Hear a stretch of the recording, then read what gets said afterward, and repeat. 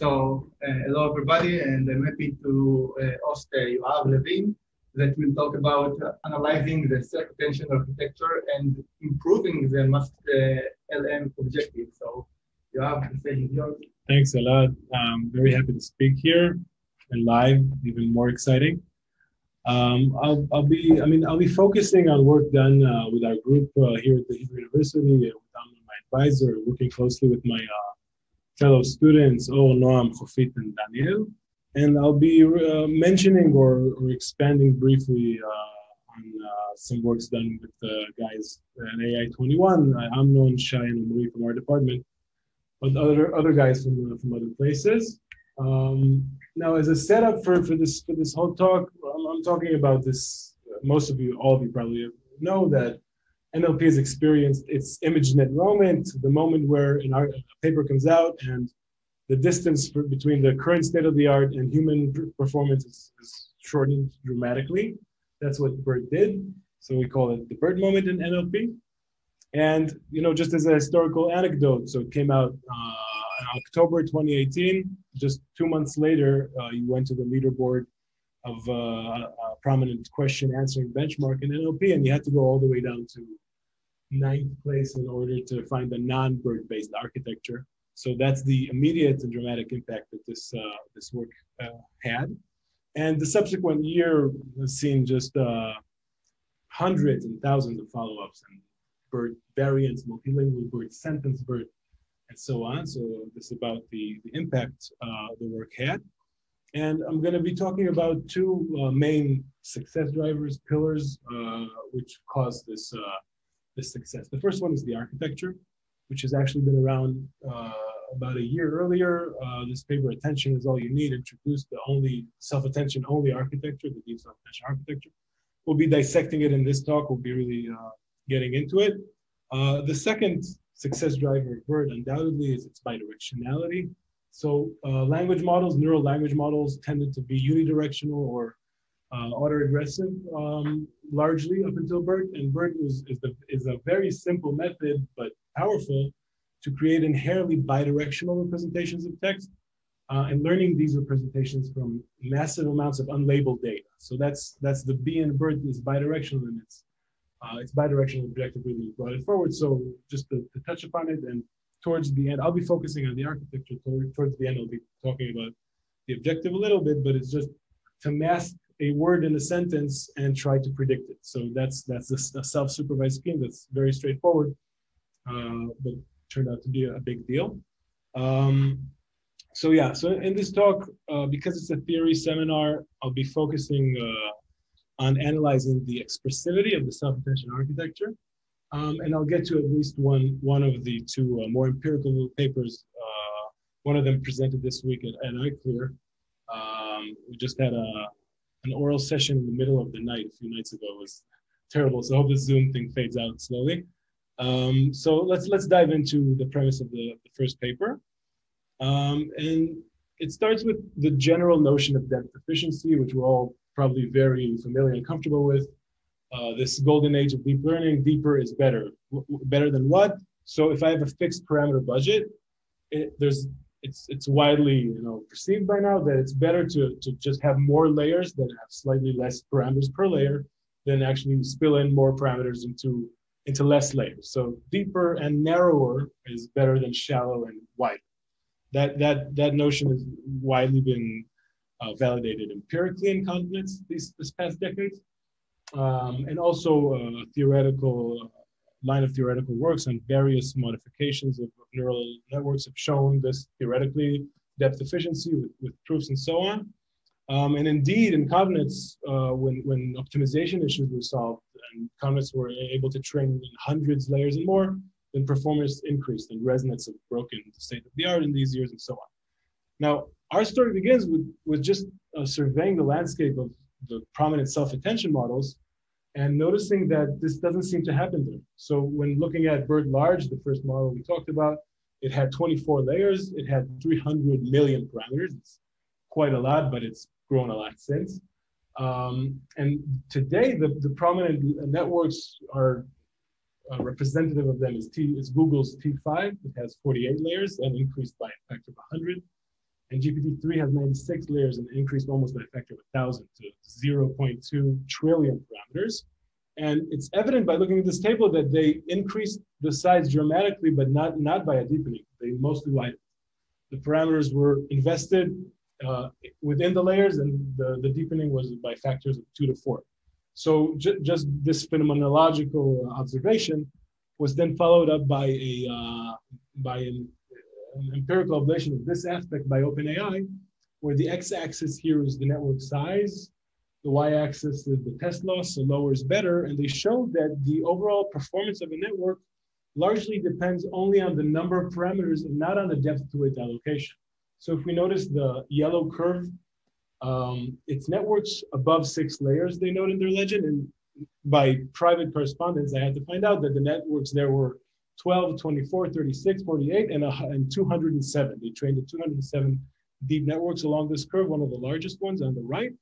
And it doesn't appear to follow the same improvement trend. So this has been regarded as some sort of something else is happening in self-attention. This notion of depth efficiency doesn't seem to hold, and there's a big question of why. So a first part of my talk would be our theoretical treatment of this aspect of self-attention expressivity.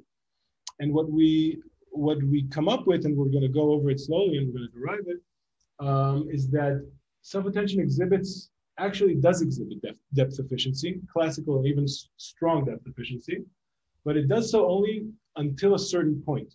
So if you add layers, it's good, it's very good, it really increases the power of the network, until a certain point in which it doesn't really matter if you widen or deepen. And that point is logarithmic in the width, in the dimension of the representation. So we're given, the formulas are going to be explicit, but this is a high level flashing of the result. So we do establish a depth inefficiency regime with self-attention, which I'm not aware of in convoluts. And this, in our view, seems to explain maybe what we see in experiments.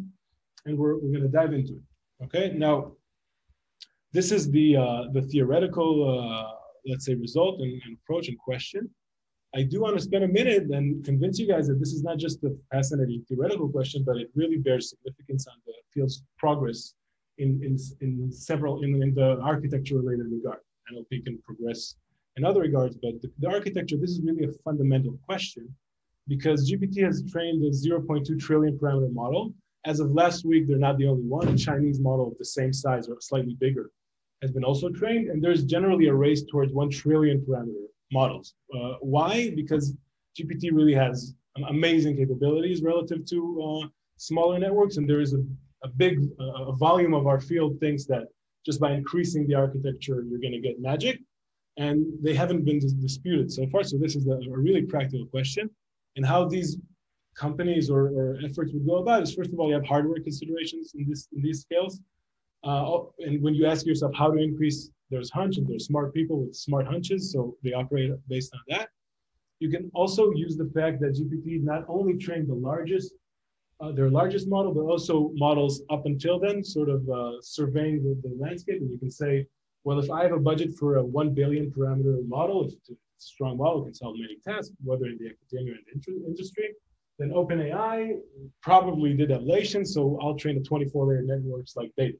Okay, so that's generally how people answer these questions. And I think it's worth noting that the more veteran class of convnets, maybe more successful, that's debatable, but more veteran for sure, only recently works like EfficientNet have attempted to answer this exact question in a more principled manner. They found heuristics based on experiments for how to increase depth and width in tandem such that the architecture is strong, like find the sweet spot. They got a rule, which is important.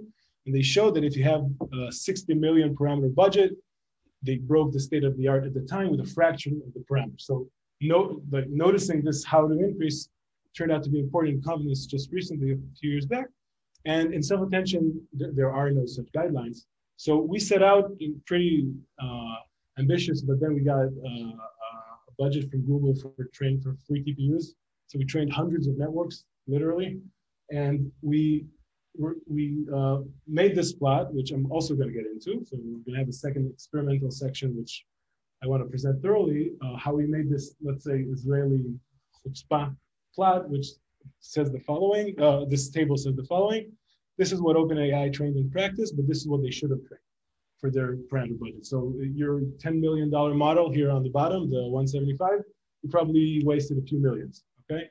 And there is audacity there, so we're gonna show how we made our fit and how we made these claims. And the overall, and this is to wrap up the intro, the overall conclusion is that in terms of network expressivity and in terms of experiments in practice that corroborate the results, the road to 1 trillion, the sought after 1 trillion parameter mark should be done via widening, and massive widening, unprecedented widening. This width that we proposed for 1 trillion parameters on the bottom, which they didn't train, but the future step is 30K. The representation dimension should be 30,000. It's larger than anything I know.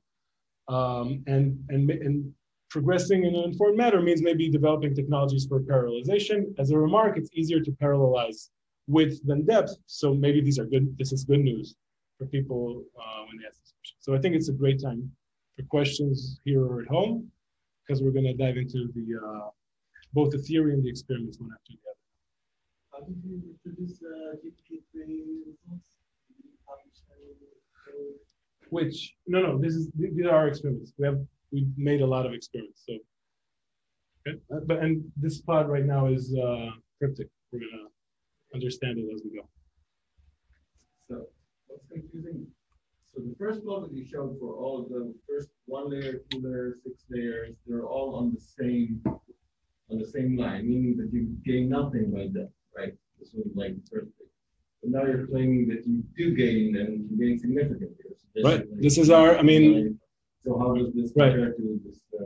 So the fact that we got so many GPUs actually allowed us to conduct experiment at this scale and more. I think that the overall price of our graph is by a factor larger than this graph. And what we did is we addressed this as a serious question. I mean, this is part of a lot of different ablations they made, and there's no criticism. There's just more insight to be gained by dividing this over 6, this yellow curve, into different depths. So we're going to get into that. It's a great question, and I'm going to argue that, first of all, you do see some sort of depth efficiency in their graph from 1 to 6. Wherever they allow me to look at how many layers are trained here, then I do see something, and we're going to quantify it and have it in an extensive empirical setup so that I'm sure of what we're saying. But yeah, okay. So these are the experiments, and I'm going to start with the theoretical leg. Yes.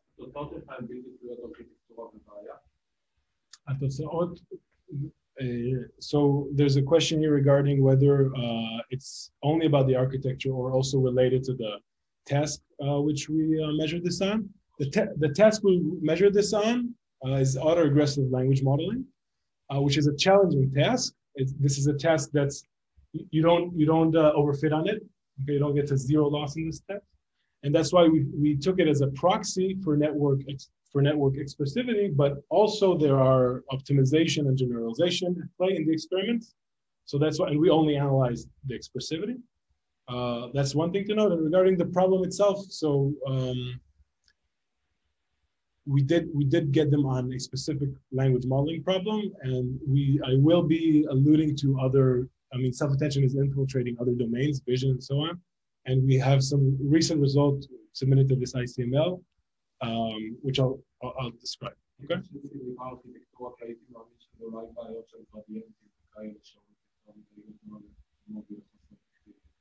So let's get into it. But I think some of the questions. Let's get into it. Well, there's going to be a slide with your question. How do you make the uniform across all the layers? Yes. So the width is the representation dimension. And here. Okay. So attention, self-attention. What do we analyze? A lot of you probably know this. Here, the notation n is the number of inputs to the layer. Dx is the width, and the inputs live in rdx. So the width is the representation dimension. And obviously, the number of parameters per layer is correlated. It's actually quadratic in this number.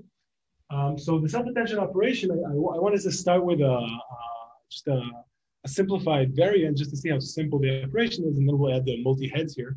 So what it does, essentially, it's a sequence-to-sequence function, and each output, the output at a specific position I, computes a weighted average of the inputs. That's what it does. And the weights, the AIJ, the attention weights, are not like a fully connected network, because the first line up here is just like a fully connected network. It would look like just learning weights between I and J. And the Gleek in attention is having these weights depend on the inputs to the layers themselves, and how you sort of project the input at the location of the output, that's Xi, via a query matrix into a dA dimensional space. It's called the attention dimension. And you project all the inputs to this space via the key matrix, WK, and then you just take the inner product, turn that into a distribution. And so that's the very simple operation of a single layer. And the complication in the multi-heads is also not very complicated. What you essentially do is you just take H such sets of operations and you sum them up in a weighted manner. So this WO is just weighting H outcomes of the previous slide. That's essentially it. I mean, I hope that it's clear to everyone.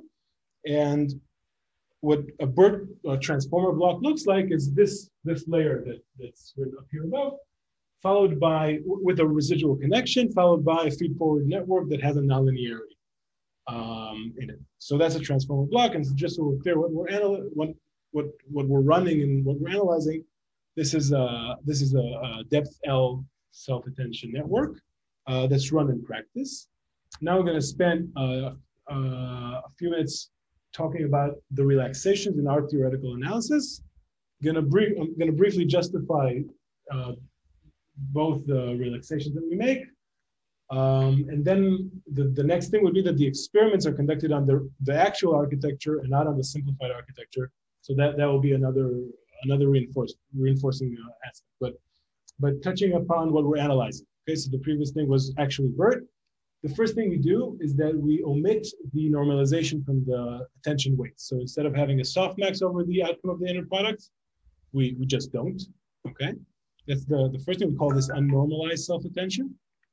The second relaxation is that we discard the nonlinearities between the layers. So we have this interleaved operation with BERT, self-attention, feed forward, and so on. We just discard the feed forward layers.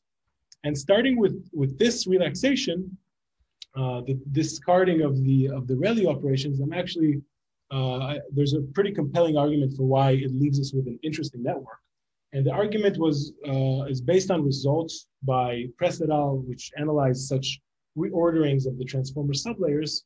And one of their variants is called the self-attention first BERT or self variant, in which they first perform the self-attention layers and only then perform all of the feed-forward ReLU at the end, okay? And what they show is that on a language modeling task called Wikitext, they reach a perplexity, well, BERT reaches a perplexity of 18.6 with a standard deviation.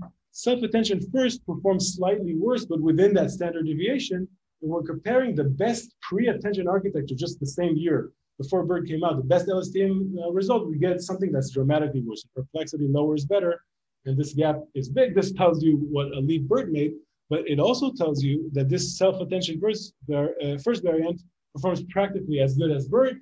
And why it's relevant to our case is that you have to notice that once the self-attention layers are finished, the spatial locations don't see each other anymore. This feed-forward operation is powerful, but it only operates per location. So any input mixing that took place in this right variant really happened within the self-attention layers, which, as we saw, are great at mixing inputs together. That's what the function computes. But in contrast, the feed-forward layers do not do that. So you had to have probably these nonlinearities for performance in order to extract information that was there in the contextualization. But in terms of the operation of interest, which is the contextualized representations of the input, this takes place in self-attention. So that's why our variant is interesting in this regard. And in terms of the normal, any questions on this? Or okay, we can take questions after the relaxations. So in terms of the normalization relaxation, so here in the beginning there was an intuitive explanation that attention. Really, we have an attention budget, and we're sort of distributing where to look at, what inputs to look at, and as the fractions of your overall attention budget. But a line of work is sort of said that attention doesn't really do that. And it's not like if you look at the attention, you see what the network computed, and this weighting doesn't really have this explanation, but rather, and there are other works that sort of also challenge the softmax itself and says that the specific softmax normalization gives some constraints, and also train networks without any normalization to show that they actually train. And this is not to argue that BERT should be without softmax or without ReLU, but rather that the core operation of just mixing the inputs or having the weights of this fully connected network depend on the inputs in this manner, the connectivity, is the core mechanism that drives the functionality of mixing the inputs together. And this is what we're analyzing. So going forward, we can be said to be analyzing this here on the right, concatenation of unnormalized self-attention. We're going to give results on what this operation does. We're going to ask the relevance. Yes? It's not linear in the output. It's like a squared polynomial. So the degree of the polynomial is exponential in the depth. This is part of per layer. It's like squared. Per layer. So this is one self-attention layer. So it's actually cubed, right? Because there are 3 x's here. Like a second degree polynomial. Isn't it 3? Like, because there are 3 x's. You gotta, because I is the output index, but you do take. So this is the function. And it's cubed in the input, each layer, and schematically, what we're analyzing, I could write like a sum over n terms of interaction between the output location I and each and every j that we sum over. And schematically, following the same scheme, when we analyze this concatenation of self-attention layers, it can be written as the interaction term, firstly, now is an interaction between I at the location of the output and an exponentially large subset of the inputs. That's what happens when we concatenate these layers. We have this C being 3 to the power of L. And now each interaction term, schematic interaction term, is between I and 3 to the power of L inputs. So that this is how the receptive field of the complexity of the operation grows with depth. This is just the sketch, the dependence. We're going to do it more exact later. And why 3 to the power of L? Because when you look at a single layer, you can see that X is introduced 3 times. And if I reinsert the output of a layer to the subsequent layer, the output is going to appear now 3 times. So I'm going to have 3 to the power of 2 original inputs. So we have an exponential amount with depth, amount of inputs that are taken into account here. But also the number of summons, which was linear in the input, is now exponential in L. So it's n to the power of C different summons because we have C indices now. So this is just looking at this. Apparently, there's an exponential contribution to some sort of a vague complexity notion that goes around in this function that's computed. Okay. So at this point, we have to be perplexed because on the one hand, we see that attention in ablations does not benefit much from depth. On the other, deep learning depth is good. Also, we know theoretical results on various classes of architectures that show depth efficiency. And when we look at the operation of self-attention itself, it doesn't seem, it seems to enjoy depth as well. So why this thing? And before giving our answer, now would be a good time to know that a possible explanation is, yes, if you analyze the expressivity, it's going to be exponential, you're double exponential. So you're getting the right thing from your expressivity, but in terms of optimization, the left-hand side here is actual experiments. So maybe the data itself doesn't even need this expressivity. There are many possible explanations for that. What we'll argue is that you can find it within the network, the core power of the self-attention mechanism in terms of expressivity. You can find this behavior if you look closely at it. So it's not about the data. It may be also about the data optimization, but it's also about the expressivity itself. Okay. Now, before answering, I'm going to define what could be in this. It could almost be regarded as a technical detail in the proof, but it does give some insight regarding what self-attention does. So I think it's worthwhile. So I'm introducing the notion of a function's separation rank. For a scalar function, it's defined with respect to a partition of its input. So a partition is take half of the input, call it A, the complementary part of the input, you call it B. And the separation rank of a function with respect to a partition of its input is the number of summons that the function can be written as a sum of where each summand is multiplicatively separable with respect to this partition. So let's take to understand the function with separation rank 1. Separation rank 1 means that we can write the function as just a product of two functions, one operating over the inputs in A and one operating over the inputs in B. Separation rank 2 means that we can't write the function like that, but we can write it like a sum of two such terms. Okay, so that's this is what it means, and in a statistical setup, the separation rank 1 is a hard constraint on the hypothesis class. It means that you really can't model dependencies between subsets in A and subsets in B. And the higher the separation rank, the more correlation we say the network induces between its subsets. And prior results on this measure have shown that convolutional and recurrent networks from our group, we've shown that, let's say, convnets are really inclined towards one partition. They really have high separation ranks. They model functions that have high separation ranks with respect to a third partition and lower separation rank with respect to another partition. That's a trait of convnets. Specifically, the partition which they're really good at is this interleaved partition, and this is their inductive bias towards local correlations, means that they can model functions that are really strong with respect to neighboring inputs being correlated, and weaker functions with respect to further away pixels being correlated. Okay, so this is existing architectures. And I'll also note that we tied, just as a side remark, this is a digression. If someone here is interested, we tied the separation rank to quantum physics measures of correlation between quantum particles. So we tied the separation rank to quantum entanglement and gave results on how convnets and RNNs can model quantum entangled systems. But getting back to self-attention, which can also be invoking thought of what to say about self-attention that works with modeling physical systems, but also modeling language, we give this different result. The different result in self-attention means it's quite intuitive, but still different from convnets, and should be stated that the separation rank in self-attention is invariant to the partition. The network models the same function a priori before learning the weights. It has the same potential with respect to any partition. And one can argue that this flexibility in modeling input dependencies may have allowed self-attention to be better at language. This is the first great success of self-attention, where it's better than convnets, because language doesn't have the same inductive bias like images, where really you have to model the neighboring pixels well, and you can have more erratic correlations in language. Think about if I say, I'm not doing something, and then I detail what I'm doing in language, I need to remember that not, even if I'm pretty far away, in order to understand the sentence. So this is, in language, there's this is an illustration, but there are more erratic correlations. So maybe the fact that self-attention does not model weaker functions with respect to further away inputs is an advantage of self-attention. But it's not enough to be agnostic to the partition. You also need to be pretty strong. And what we'll do is we'll quantify how this separation rank increases when you increase the depth and the width, and we'll use that to obtain our results. Okay, so the first result is a classical depth efficiency result.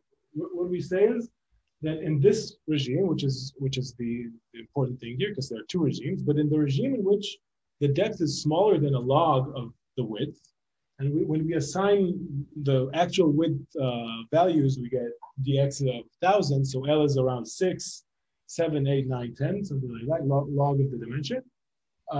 Then we bound the separation rank of self-attention of a depth L width dx network between two functions that grow double exponentially with depth and polynomially with width.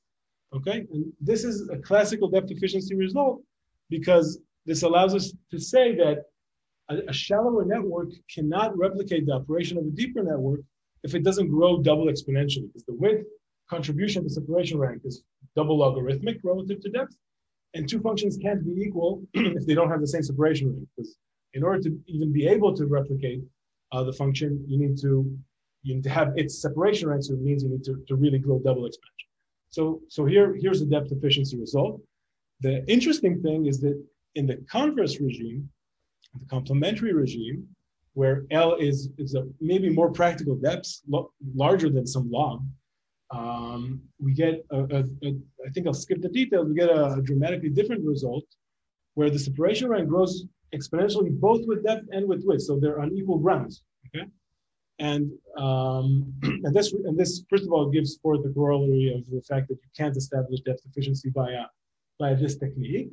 And also sort of, I think if the results as they're written are understood, I think this gives formal grounds to, or a formal relation to what happens in the depth inefficiency manifestation that has been shown by OpenAI, the fact that it doesn't really matter if it's deeper or wider, you essentially get the same result because depth and width are, in our bounds, are on equal grounds.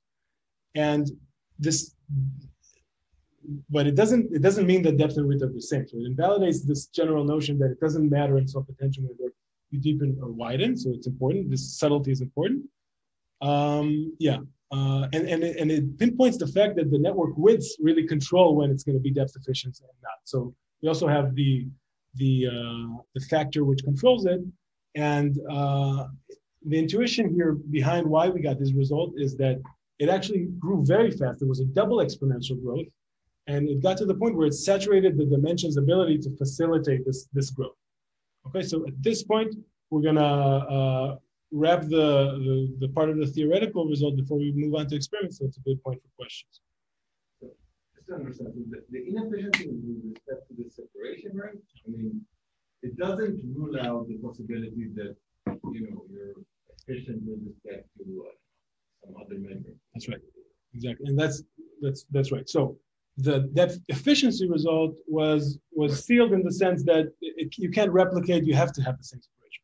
The depth inefficiency result simply states that this measure of separation rank, which has roots in other places and so on, but you can't say that one is better than the other, which is in stark contrast to what happened just on the other side of this regime transition. So something happened there, but it doesn't rule out that if you measure other measures of complexity, and I think it's a valid point to state, which we elaborate on in our paper, and we say that the fact that the intuition behind the separation, the fact that it does correspond to some ability to model correlation, and the fact that self-attention's claim to fame is the ability to have this contextualized representation, correlation between the inputs, really puts this measure as something to look at.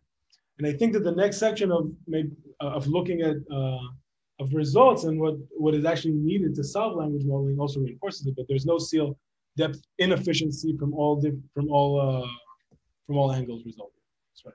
I mean, it's still consistent that there's an exponential growth in efficiency in terms of function classes, right?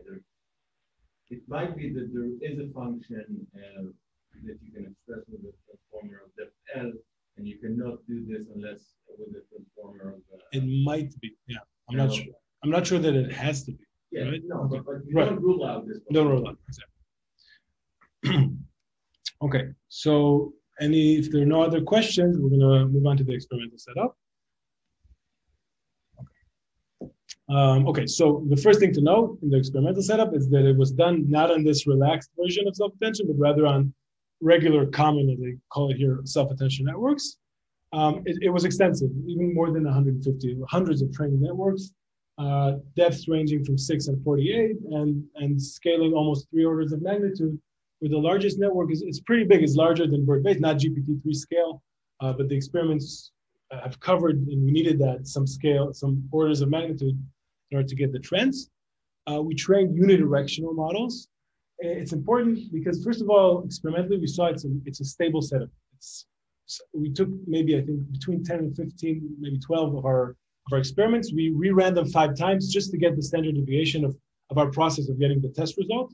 And we saw that in the unidirectional case, the loss was stable up to the second or third digit even of the number. And when running BERT, the bidirectional case, it was much more noisy by a factor of 10 maybe.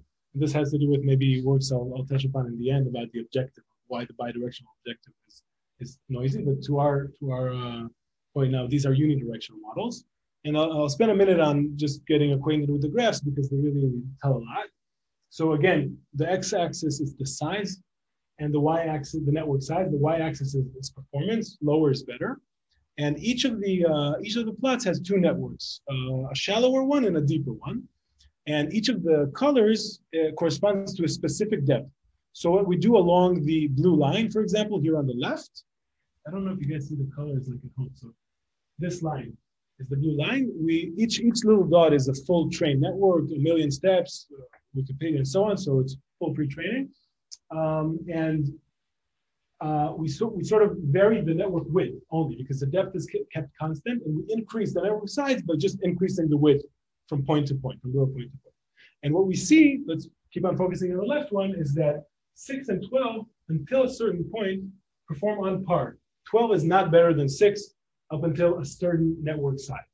And from that size and onwards, 12 is better than 6. So there's a clear depth advantage here. So that's why we call it, and we mark the border between the gray and white areas by where it becomes statistically significant better, when the deeper network is statistically significantly better than the shallow one. And this takes place in all of our comparisons. And interestingly, the location of the transition increases with the depth. Okay, so that's the next thing we're going to follow up on. But first of all, just to see that we're in line with why our theory really coheres with these experiments, first of all, by predicting the existence of these two regimes, but also where they would occur is also in commensurate with our theory, because what happens in the gray area is that the deeper network is not wide enough so that it could be efficient with respect to its excess layers. So both networks are 12 and 6, for example. The 12-layer networks here on the gray regime is pretty narrow in order to have this small size. The 12-layer network was pretty narrow. And this width didn't cross the threshold so that it's wide enough so that 12 can actually utilize all its 12 layers and become depth efficient with respect to all its layers, okay? And at this point, 6 starts underperforming because 12 is wide enough such that it could actually be better. So that's why it's incommensurate with our theory, but I do want to say this explicitly. So, okay, the next thing we did is we sort of conducted a meta experiment where we charted where this transition between regimes occurs as a function of the depth, okay? Because we saw that it happens more to the right and we wanted to quantify this. So I'm gonna focus on the left-hand side point at the bottom, how we established that the six layers networks is here. So what we did is we took 6 and 12. We sort of had a coarse grain experiment around the transition. And we said, where's the last point where 12 is not better than 6? Where's the first point where 6 is statistically significantly worse off than 12 layers? And we're gonna call this the depth efficiency transition width of 6 layers. From this width on, deepening may be better than widening, okay? And we treated this, we needed errors here because we're gonna extrapolate and so on. So we took the error of our estimation as just the half of this regime of uncertainty. And that's how we charted these 5 points. And why did we have a linear plot here? Because we took the log of the width as a function of depth, really because we said that this transition should occur when L is logarithmic in the depth. So this corresponds to this. And we made this fit. We had not a lot of points because it's a meta experiment. So it was important for us to see, goodness of fit measures. It's an okay fit. I think the chi-square, to those of you who are familiar, is a little low because this implies an overestimation of errors. But I mean, if it's not very crucial to anyone here, we might be better off skipping it. And what we did with this linear fit is that we translated the width at the transition as a function of depth into the network size at transition as a function of depth by simply saying that the network size is equal to 12 times the depth times the width squared. And now we inserted the width dependence on depth that we achieved from the plot here. So it's 12 times the depth times this is the width as a function of depth squared. And we got and propagated the arrows. And now the interpretation of this plot is that architectures to the top left of the curve, we've established that they're too shallow. They're underperforming. So for example, if I have a budget of 100 million parameters like BERT base, and I'm training a 12-layer network like BERT base, I'm too shallow. I could benefit by deepening. If I deepen, I'll perform better, okay? So BERT base is in fact suboptimal in its architecture because it could be improved by deepening. Okay, so that's one of the type of arguments we can make by charting this dependence. But in our experiments, we saw an even more interesting phenomenon that didn't come from theory, but we saw it definitely, the sharp-eyed observer could have already told me here, it's not only the deeper is better on the left-hand side curve, but it seems like deeper is worse off in smaller network regimes. You check out this 48-layer network, it's actually, it becomes statistically significantly better here on the bottom right, but it's actually worse off than 24.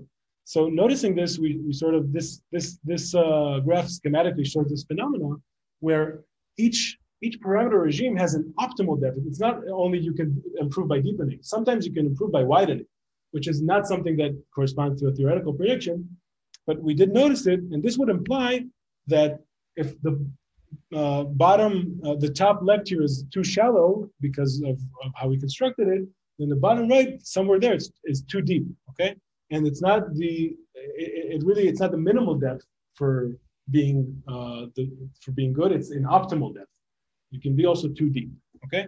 So taking all of these, and I'm working towards our our audacious claim versus GPT-3's experiments. So what we did is, these are our 5 data points here on the bottom left, but we extended our fit with propagation of errors to larger, to network sizes that we didn't train. So we didn't train from 1 billion and above. We didn't train, but we could extrapolate the same function where this transition would occur. And because we didn't take experiments there, the error obviously grows as we go farther from where we took the experiments.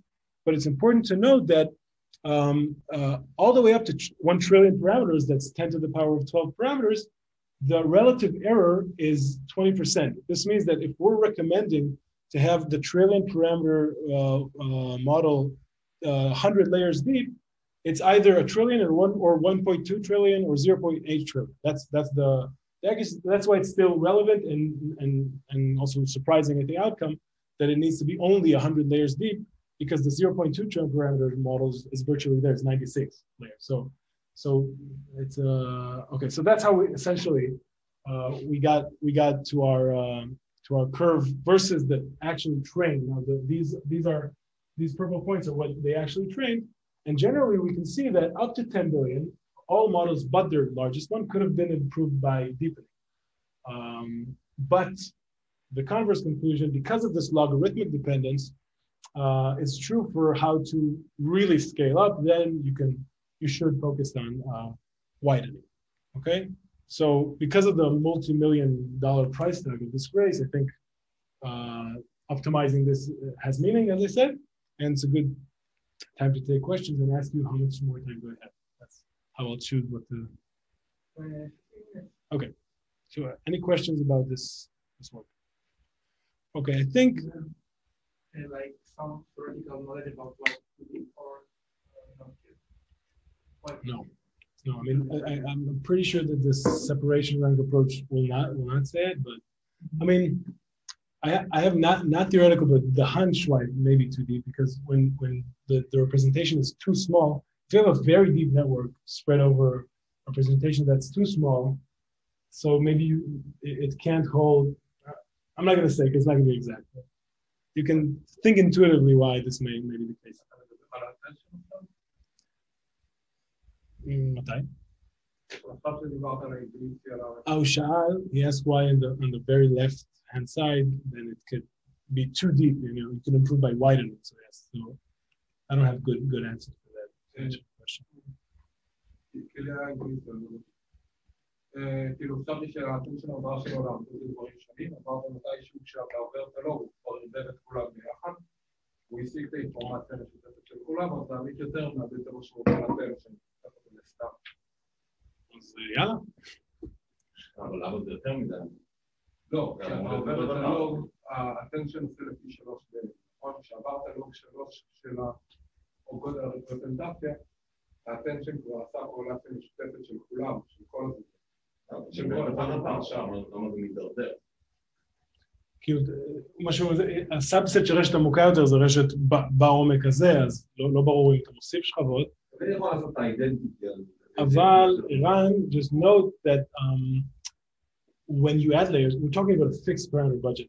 So when you add layers, you can't do the identity. I mean, you can also make, no, you can't, because the layers are narrow. So that it's not the.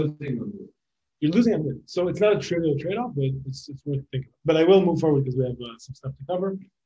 I think now's the time to just give a teaser before we move on to the objective, because our current ICML submission got good reviews, and I think it's a fascinating work led by Yoav from our group. What he did is he noticed that something that doesn't really happen in language is really prevalent in other domains, in vision, which is an important domain which transformers are trying to get into. And that is the initial input representation. If you think about an RGB representation, it's an R3, for example. If it's too small, you're going to get a bottleneck in expressivity. And really, it's a cap on the width's contribution to expressivity. So the effective width of a network in our new result is really can be given by the input dimension, which means that if the width but increasing the width literally doesn't help you because you're capped at the input, you should increase the depth. And this is really us giving explanations to vision transformer, for example, vision transformers that are deeper by an order of magnitude than language transformers. And we're arguing that the reason that they have very deep models is because they're not enjoying width. And that's because their initial dimension of the input is too small. And we show how having a convolutional layer at the input sort of increases the dimension and allows vision transformers to enjoy the same depth width considerations as in language, which are the optimal for their architecture. So this is really a teaser. And I think because of the time left, I'll skip a more linguistic result, and I'll get to a recent work on the objective that's actually presented in this ICLR this week. So let's get out of the architecture mindset and remember that what BERT did is also make a novel objective. Its objective was to mask a word and try to predict that word. And there are some great things to learn, because if you see an expression like "don't let the fox guard the hen house" and you occlude fox here, so maybe now you know about the relations between foxes and hens, and so it's much better than just having this earlier objective of "don't let the fox." Okay, so I learned something about the language statistics, but right now I'm not learning about this relation of fox in the context. And I'll just note that the bidirectional could be a very interesting task, but it could also be a more mundane task. Because if you're randomizing the masking, which you are, you can also just hide uninformative stuff like "don't let the." Okay, so obviously the was going to be there because it's English and it's syntax. So much shallower signal. Okay, so our work tells us this masking strategy, this new degree of freedom that was introduced by BERT, really matters. And the blue line here is the regular random token masking of BERT. This plot is what happens along pre-training. The x-axis is while we pre-train for 1 million steps. How does the performance on question answering benchmark go? And prior, there are improvements to BERT's vanilla random masking strategy. One of them is called random span masking here in red, which is really the prominent masking approach taken by all the big models, hopefully until they see our paper. And what they did is that they didn't mask random tokens, but they masked random spans of tokens. So they sort of randomized contiguous span, and that improved performance. And our paper, this approach that I'll now detail, masked spans, but informatively. So I'll tell you how this speed up and improvement comes about. Okay, so as a motivating example to understand why random token masking is bad, I'll note that BERT sees raw text as tokens in a vocabulary. So what it does, it gives a token per word, and words like president get a token in BERT's vocabulary, but rarer words like gerrymandering are not frequent enough to make it into the vocabulary. There's a limited size, so they're decomposed into a sequence of tokens, and this double number sign says a part of word token.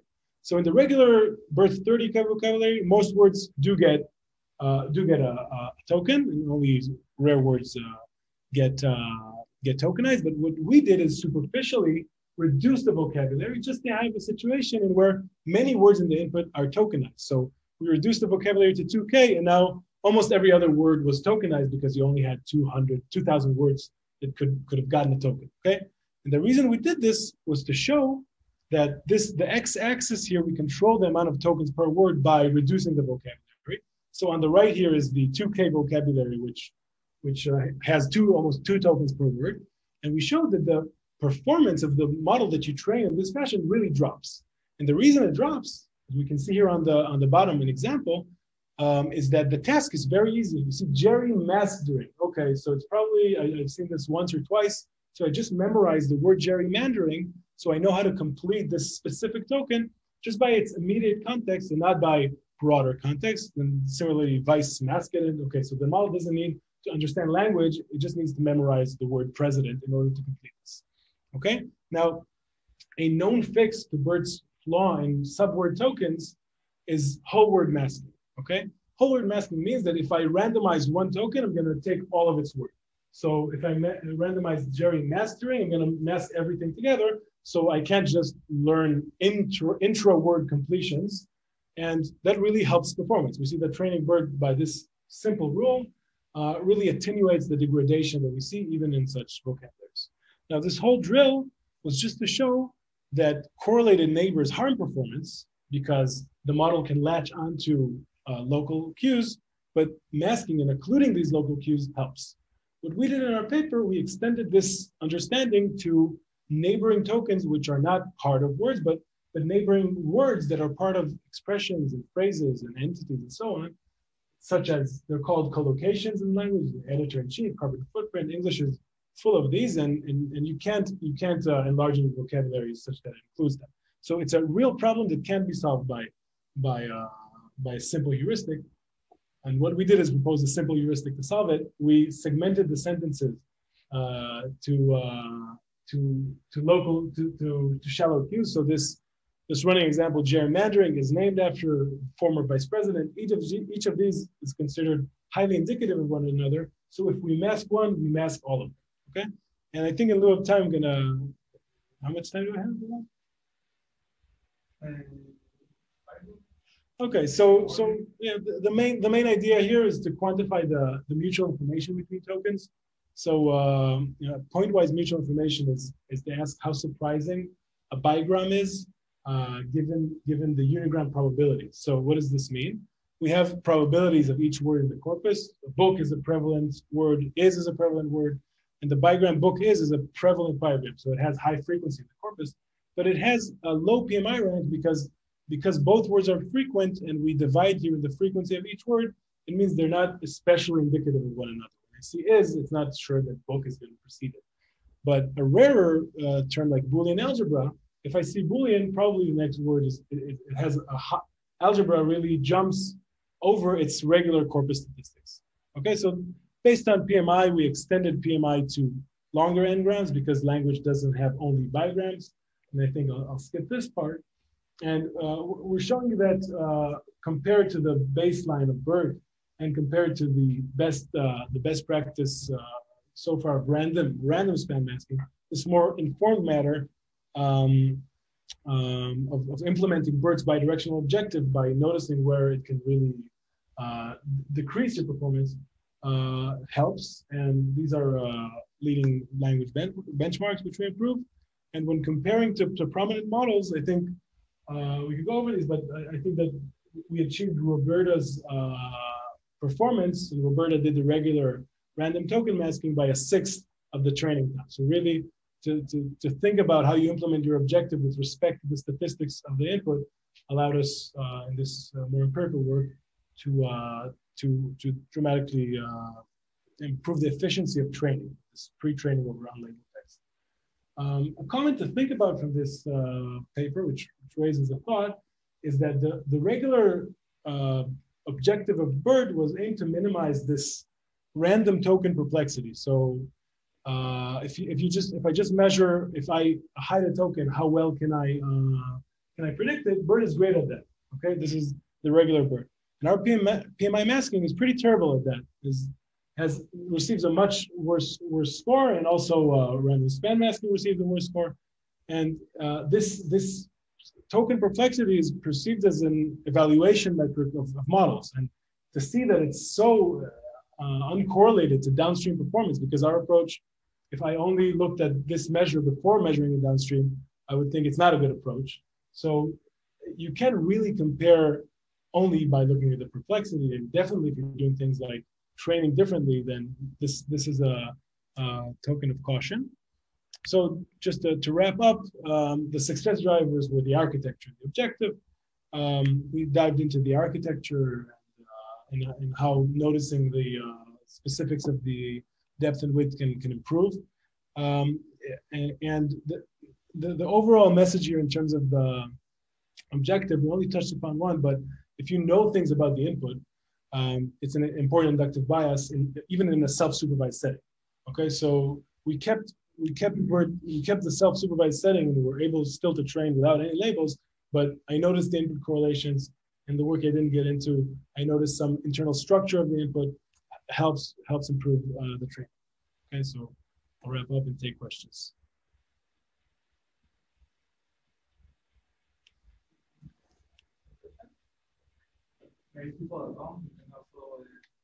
Any questions from home or? Okay.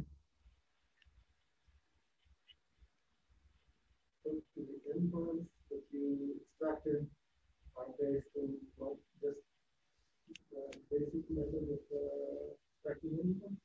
No, we had so the novelty, which I didn't have time to get into, was how to elicit n-grams that are indicative of one another, where the basic PMI metric is defined for bigrams, and then we needed to identify the trait that really would help with this shallow signal. So which n-grams should be masked was an issue that we made some contribution.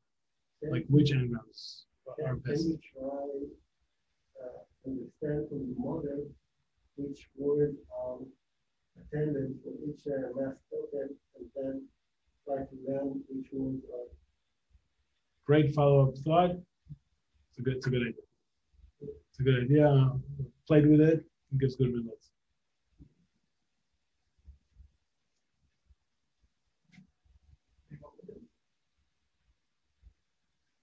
Okay, so thank you, Yoav. Thank you. Thanks a lot. And see you all next week.